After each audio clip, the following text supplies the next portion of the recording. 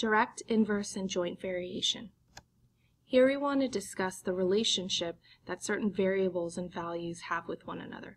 There are three formulas that we need to remember. Direct variation, y equals kx.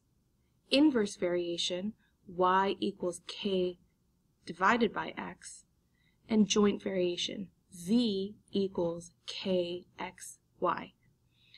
And in all three of these formulas, k is considered the constant of variation.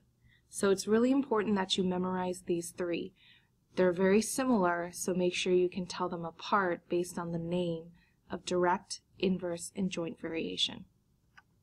When we're given a problem and we need to find an unknown value using direct variation, this is how the problem might be given to you. It says the variables x and y vary directly, and y equals 12 and x equals 4. That tells you about the relationship between x and y. Then there's a second part of the problem that says find y when x equals 5.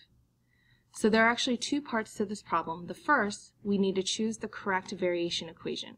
Since it said direct, we're going to start off with y equals kx.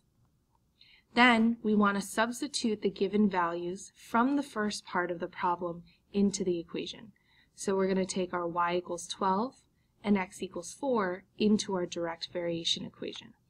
12 equals k times 4.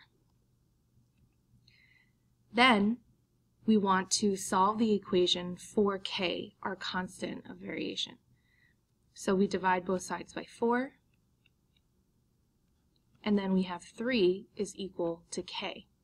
Now what this k tells us is that in this problem, the relationship between the variables x and y, they vary directly with this constant of 3. So the equation that relates all the variables x and y in this problem would be y equals 3x. This is the equation that relates the variables. Now, next we want to get to the second part of the problem. It says find y when x equals 5. So in this problem, where y equals 3x, we want to use the value of x equals 5 to find y. So that's what we're going to do. Substitute in k and the second set of given values into the original variation equation. So we have y is equal to 3 times 5. And then lastly, we can solve for the unknown value. Y is equal to 15. And this is what the question asks us to find.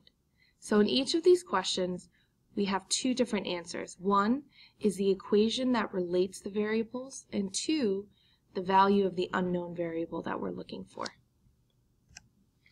Next, let's walk through a problem involving finding values of an inverse variation. So here it tells us that the variables x and y vary inversely. So first, we want to start off with the correct equation. Y is equal to k over x. And if we keep reading, it says that y is equal to 8 and x equals 3. This is our first set of values that's going to help us determine the equation for the relationship of these variables. So let's go ahead and substitute that in. So our y is 8, k is our unknown right now, over 3. And then we want to solve this equation for k. So in order to get k by itself, we need to multiply both sides by 3 so that this cancels out. 3 times 8 is 24. So here is our constant. Next, we want to write our equation that relates the variables. So y is equal to 24 over x.